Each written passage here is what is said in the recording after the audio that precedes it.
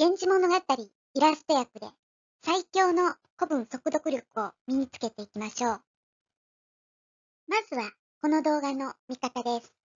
はじめに源氏物語の原文が流れます。次に現代語訳が流れます。古語や文法に即した直訳なので少し読み取りにくいですが、その後すぐにイラスト訳が浮き出てきます。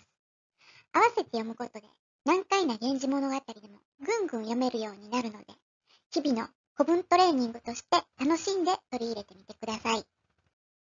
それではイラスト訳スタートです。尼よの品定めの続き、様の神の話です。では行ってみましょう。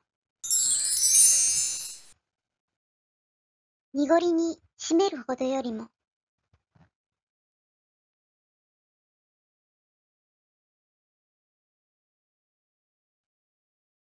生浮かびにては、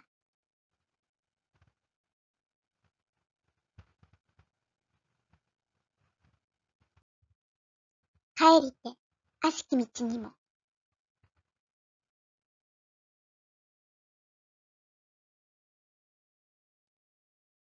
漂いぬべくぞおぼゆる。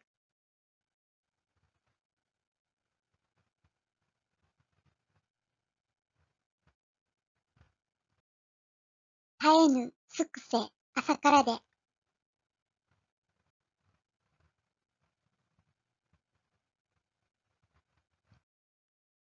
尼にもなさで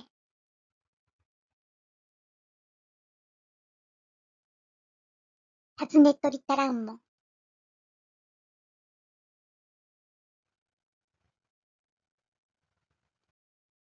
やがてあひ添ひて、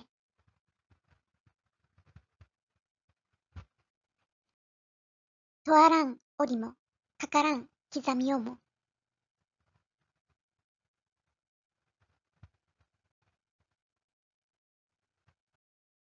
見過ぐしたらむ仲こそ、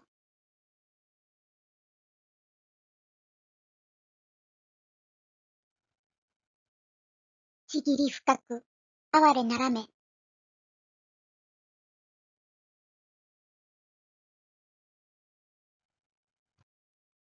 我も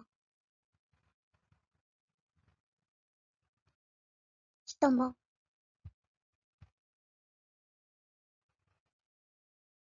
うしろめたく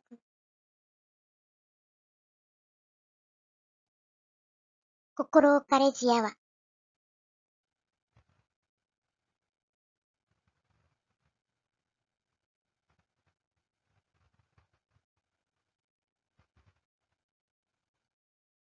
また、なのめに移ろう方あらん人を恨みて、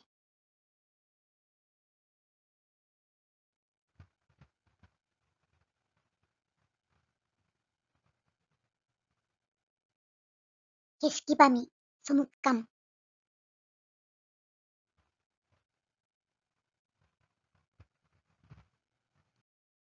はたおこがましかりなむ。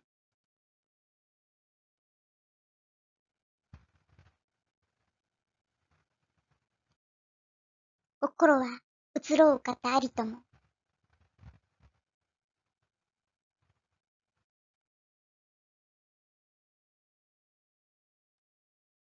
見そめし心ざしいとしく思はば。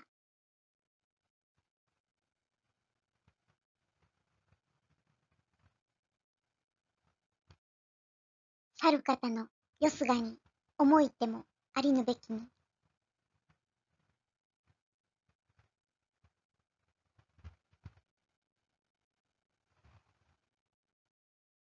さようならんたじろきに。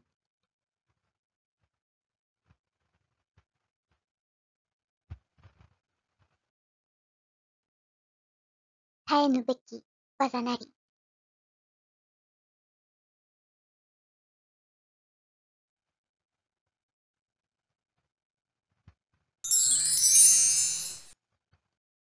お楽しみいただけましたか？単語や文法は頭に入りましたでしょうか？今回の重要古語はこちらです。また、文法事項はこちらです。今回は重要な助動詞の文法事項がたくさん出てきましたね。特に、すべし、ぬべし、でむ、なむなどの確実用法はきちんと押さえておきましょう。さらには、文中のむの識別です。名詞が下についたならば遠曲、む単独もしくは助詞とセットで用いられたならば仮定で訳しました。しっかりと確認しておいてください。さらに、かかり結びの逆接用法というのが出てきました。こそ依然形で点がついた場合、何々だけれどもという風な逆接で訳します。